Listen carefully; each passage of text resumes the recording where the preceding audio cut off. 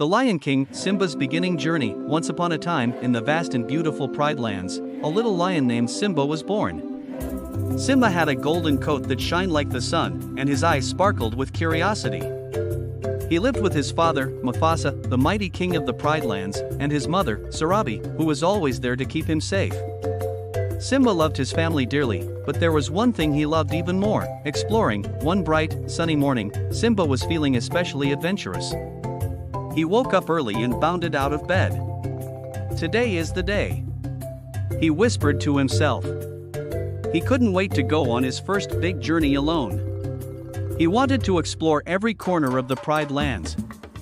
Just like his dad did. "Simba, where are you going?"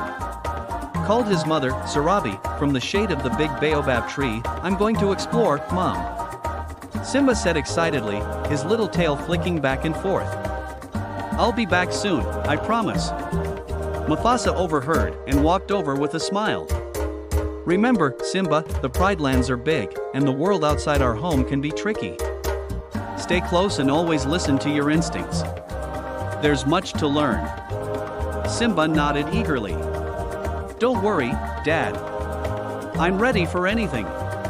With his parents' advice in his heart, Simba began his journey. The grass beneath his paws tickled as he trotted through the fields. He saw his friend, Zazu the hornbill, flying overhead. "Hey, Zazu," Simba called, waving his paw. "Simba, where are you off to today?" Zazu asked, fluttering down to land beside him. "I'm going to explore.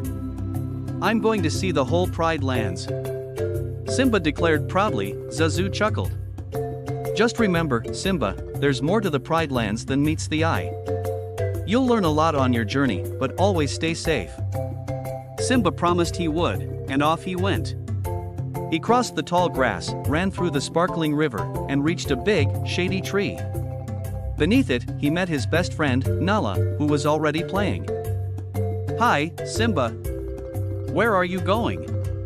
Nala asked, her eyes wide with curiosity. "I'm going to find the elephant graveyard," Simba said, puffing out his chest. "It's where the biggest elephants go when they pass away. I want to see it." Nala gasped. "Simba, that place is dangerous. We're not supposed to go there." But Simba was determined. He wanted to prove he could be brave, just like his father. "I'll be fine," he said, and before Nala could stop him, Simba was already heading toward the mysterious place. As Simba walked deeper into the jungle, he started to feel nervous. The trees grew thicker, and the path became harder to see.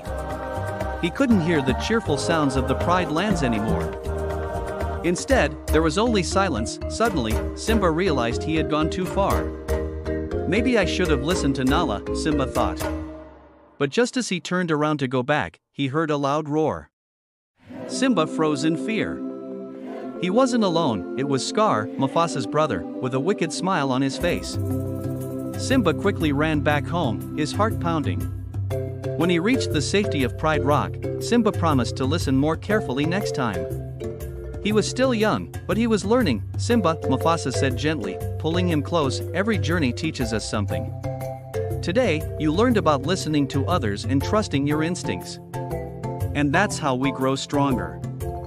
Simba smiled and curled up beside his dad, ready for his next adventure. He knew the journey had just begun. And next time, he would be a little wiser, a little braver, and ready for whatever came his way.